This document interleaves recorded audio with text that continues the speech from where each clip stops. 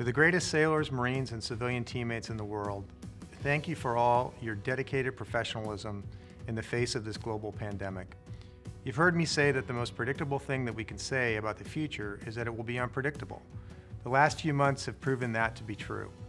As I wrote to you on Friday, we must be ready at all times, not just as an organization, but as individuals, to exhibit the personal qualities of speed, transparency, adaptability, collaboration, humility, trust, and a healthy dose of skepticism.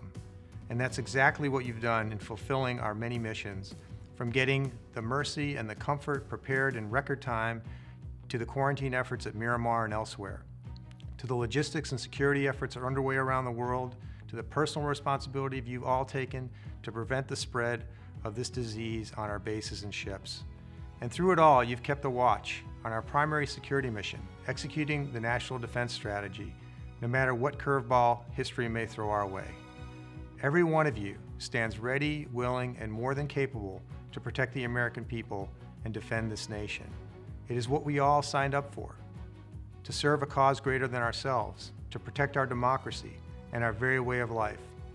And I'm proud of the military families who have faced additional burdens through travel restrictions and other challenges.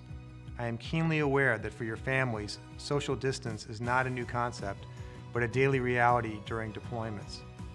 The new realities we face have only added to that burden. Please know that your families are at the top of my mind, and we are committed to doing everything we can to keep them healthy and safe as we minimize the disruptions to their daily lives. We remain ever grateful for their service as well as yours. The Navy and Marine Corps have always stepped forward to protect the United States of America in its greatest time of need, and I'm inspired and honored to join you in that cause today. Together, we will get through this and emerge on the other side as a stronger and more agile Navy and Marine Corps team, and as a result of that, a far more resilient nation. Thank you so much for all you do every day. Don't give up the ship.